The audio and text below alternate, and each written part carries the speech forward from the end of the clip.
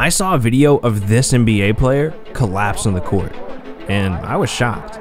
I mean, who wouldn't be? An NBA All-Star, only 27 years old, and this all happened just 3 months before his tragic death. So what went wrong? Well, meet Reggie Lewis, the NBA player who lost his life on the court.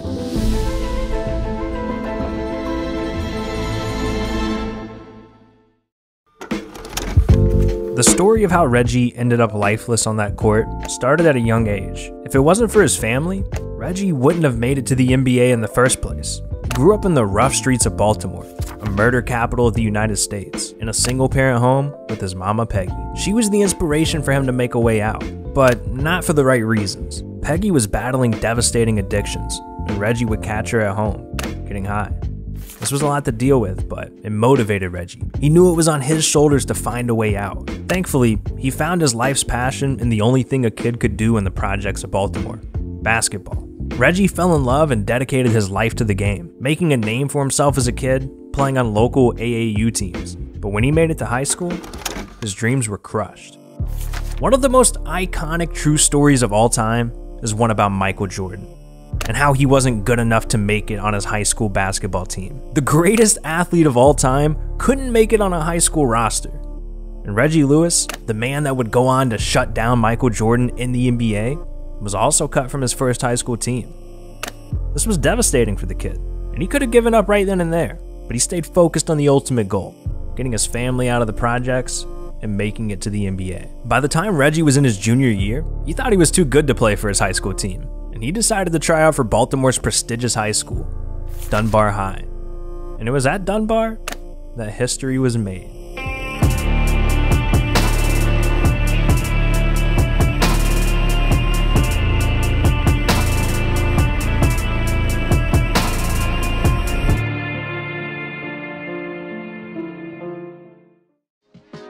Reggie joined forces with future NBA players Muggsy Bogues, David Wingate, and Reggie Williams as the sixth man on this historic high school team. Think about that. This team had 4 future NBA players.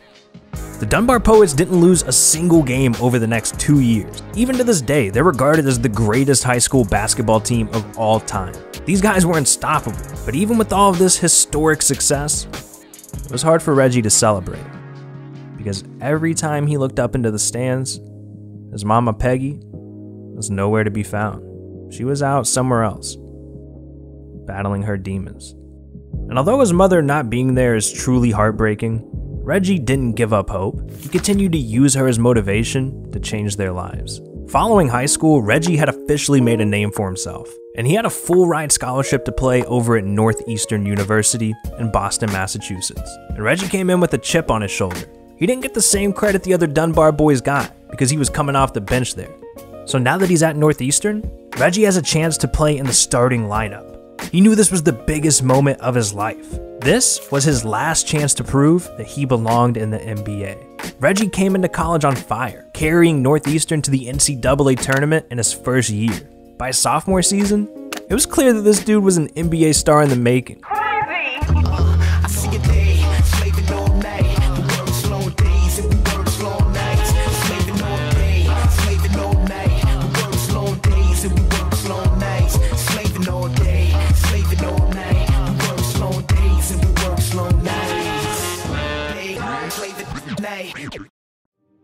His sophomore year would also be the same year that Reggie met his second half, the woman who would eventually become his wife, Donna Harris. Donna played a pivotal role in Reggie's life, serving as his backbone and becoming a new source of motivation. Reggie absolutely loved this woman, but the other woman in his life, his mama, Peggy, she couldn't stand Donna, and Donna couldn't stand her. From the very beginning, Peggy felt like Donna was there as an opportunist, trying to ride the wave of a future NBA player, while Donna was trying to convince Reggie to cut his mom off altogether, saying, once an addict, always an addict. She was worried that his mom would try to take advantage of him as he found success, and this became an internal battle for years to come. The two most important people in Reggie's life hated each other.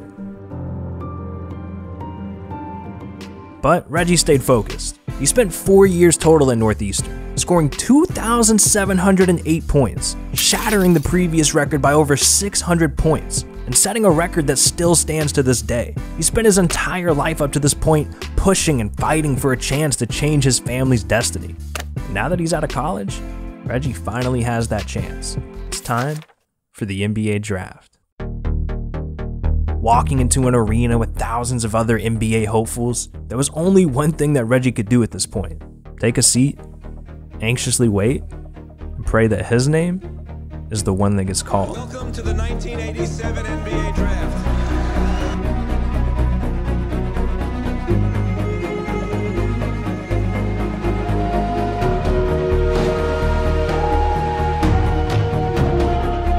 The 22nd pick in the 1987 NBA Draft, select Reggie Lewis of Northeastern.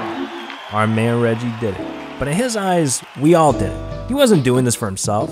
He was doing this for his family. That's the guy Reggie was. And that feeling resonated not just with his family, but throughout his community. Reggie was known throughout Boston as he played in Northeastern. But when he was drafted to the Celtics, he transcended and became a hometown superhero. When it comes to basketball, the Celtics were looking for a miracle. Their dynasty with Larry Bird, Kevin McHale, and Robert Parrish was aging and on the way out. And just a year before Reggie's draft, the Celtics suffered from a heart-wrenching tragedy when they drafted the league's next superstar, Len Bias, and he tragically died just a few days after the draft. The entire city was crushed, and they needed a glimmer of hope. So the day Reggie Lewis was drafted, he became Boston's hero. That same day, Reggie also signed a contract for $400,000. Yeah, that's probably not as much as you were expecting, but it was enough to do what Reggie always promised he would do: get his mom out of the projects. Despite their difficult relationship, Reggie still felt it was his job to take care of her. So the very first thing he bought when he got paid was a house for his mama. Now with his family taken care of, Reggie could finally focus on the NBA. Actually, Reggie's first year in the NBA was pretty slow. He only got to play about 8 minutes a game, but it was for a good reason. The Celtics still had legendary Hall of Fame players on their team, like Larry Bird and Kevin McHale. Those guys were aging, but they're still all-time greats. So the Celtics decided it'd be better to have Reggie come off the bench his rookie season, play 8 or so minutes a game, and soak up every bit of greatness he could from the legends while they were still around. That's exactly what Reggie did. By Reggie's second season, he got his first chance to shine. Larry Bird went down with an injury. It was up to Reggie to take everything he learned and put this team on his back.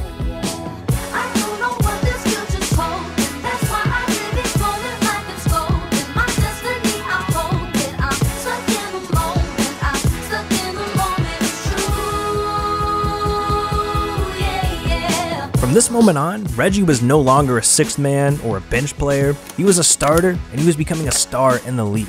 And he secured a spot in NBA history on March 31st, 1991, when he played the most iconic game of his career against Michael Jordan. Reggie Lewis blocked the greatest basketball player in NBA history 4 different times. What? If there wasn't a video of this dude, I wouldn't believe it. Seriously.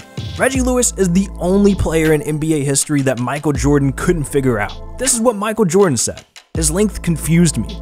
Every time I thought I had him beat, he'd recover and get up on me.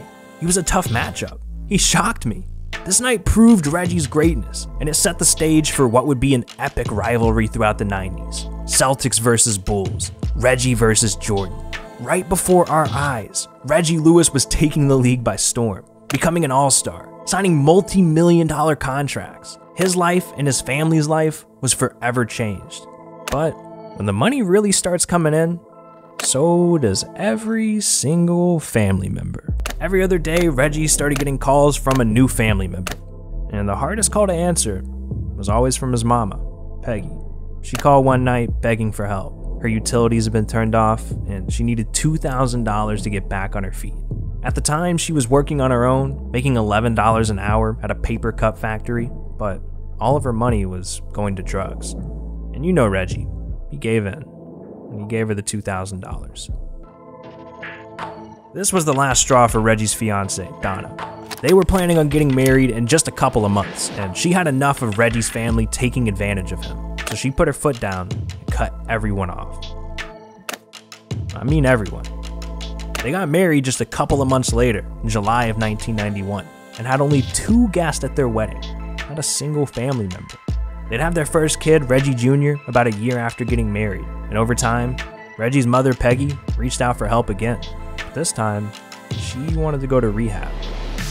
And of course, Reggie couldn't say no. He convinced Donna that they should help her, and they offered to pay the bill to get his mama some help.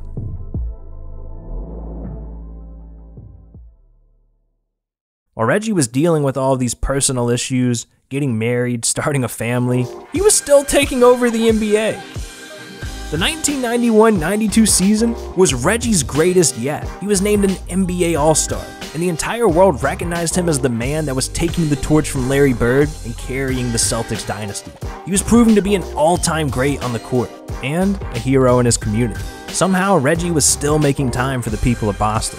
Neighbors said he was a down-to-earth guy. You could talk to him while he was walking his son's stroller around. He'd hold open practices for kids to come play and shoot with him. He teamed up with REBOUND and refurbished an entire court with new blacktop and new baskets. He'd give out turkeys on Thanksgiving, go to local schools and talk to the kids, all while balancing his wife, child, career, family issues. Reggie used his wealth and influence to not only change his family's life, but the entire community of Boston.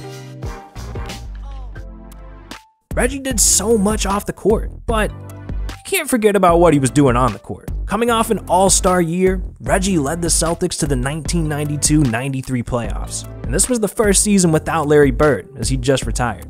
This was a defining year for Reggie, and coming into the playoffs, hype was at an all-time high. The energy in the arena was electrifying. It was Game 1 against the Charlotte Hornets, second quarter, and Reggie was jogging up the court, when all of a sudden, Reggie just collapsed on the court. He got up looking dazed and confused. Was he dehydrated? Did he have the flu? The Celtics weren't sure, so they took him out of the game, let him rest for a few minutes, and then sent him right back in. And Reggie went off, scoring 17 points in 13 minutes. But he still felt dizzy, so the Celtics pulled him back out of the game and sent him to the hospital to just get checked out. That's where Reggie went through 6 rounds of testing and got the results back that night. With the 6 different tests that were ran, 4 detected a deadly defect on the bottom of his heart. News that ran chills up Reggie's spine and stunned him. Laying in the hospital, thinking about his life, everything that he worked so hard for, this came out of nowhere. And Reggie wasn't convinced it was true. So advisors put together an 11-man dream team of the top cardiologists in the area to try to get to the bottom of this. And within hours, the dream team all agreed on one diagnosis.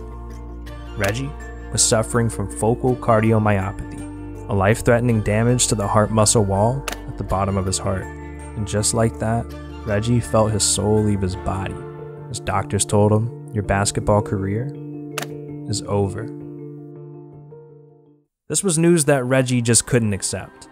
After everything he's been through, it can't end like this. So his wife Donna arranged for him to be transferred from New England Baptist to Brigham and Women's Hospital, where he could get a second opinion. Some doctors diagnosed Reggie with a neurological fainting condition and said he could return to the NBA at some point if he was on medication. This made Reggie happy, but it was still difficult to just go out there and play. He had so many other doctors telling him a completely different thing. Reggie had a wife, a 10-month-old son, and family depending on him. He couldn't just give up. And to make matters worse, Reggie's mother, Peggy, was facing her own medical problem, a blockage of a major artery. With her health insurance running out, she needed money to make 3 $188 payments. So Peggy brought it up to Reggie while he was in the hospital, and he agreed to make the payments. But after a conversation with his wife, Reggie called back to say that she'd have to wait, crushing his mother and permanently damaging the relationship between Donna and Peggy. After a dream team of doctors and a second opinion, Reggie decided to go to Los Angeles and get a 3rd round of testing. A 4-man team went through the process, coming to the conclusion that he did have a fainting condition, but 3 of these 4 doctors also agreed that he had a heart defect as well and needed to be monitored before any physical activity or basketball return. What do you do if a bunch of doctors say you could die if you step on the court again, but some say you'll be okay? Do you take the safe approach and retire? Give up your dream, your career, the future of your family? Reggie's life was defined by basketball. Him and everyone around him depended on it. And It wasn't long until he was spotted lightly working out, running on treadmills and weight training. Weeks went by, and the time finally came to give basketball a shot once again. Reggie decided to meet up with a few college buddies for some pickup games, and he wasn't reckless at all. By NBA standards, he was taking training easy. But within just 5 minutes, Reggie started to feel out of breath. He hadn't broken a sweat yet as he crumpled to the floor, gasping for air. Reggie was under cardiac arrest, pale and lifeless on the court, while people at the gym rushed around trying to get in contact with paramedics, police officers, anyone who could rush to the scene and revive him. He was eventually taken to Waltham Weston Hospital, where doctors rushed to save him. Jimmy Myers, a local sports radio host, was friends with Reggie and his wife Donna. And being in the radio industry, he got the news about Reggie's collapse instantly. As soon as he heard what happened, he scrambled to call Donna. Jimmy was frantic. When she picked up the phone, he told her he had something really important to tell her. But Donna cut him off first and yelled, "Not until I tell you something. I'm gonna be a mommy again." Donna was pregnant again. She had just found out right before getting this phone call. Myers swallowed hard and said, "Donna, you've got to brace yourself." Then broke the news of what just happened. After 2 hours of doctors doing everything they could, they gave in, and Reggie was pronounced dead at the age of 27.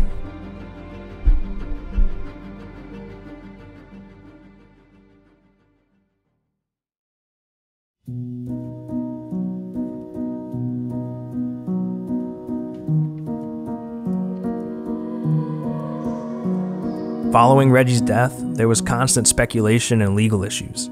Reggie's will left everything to his wife, including over $10 million in contracts to be paid by the Boston Celtics. Reggie's mom and family was hurt by this. Things got so bad that fights broke out on the way to the funeral. Lawsuits were filed over doctors giving the wrong opinion, and the community in Boston was deeply hurt. Media showcased his funeral live, and there was an estimated 15,000 fans throughout Northeastern University, Reggie's college home court, where his body laid. 7,000 people attended the service, and thousands more lined the 4.7-mile path that Reggie's funeral followed to the cemetery. All because Reggie Lewis was so much bigger than basketball. The biggest question everyone had was, why did Reggie try to play basketball again so soon? Why didn't he just take it slow and safe? The answer to that question is the same thing that motivated him from the beginning: his family. He did all of this for his family. So when it came down to, do I risk my life to keep taking care of my family? Reggie said yes. He took that risk, and ultimately, his sudden death became the NBA's greatest tragedy, and one that people still feel to this very day.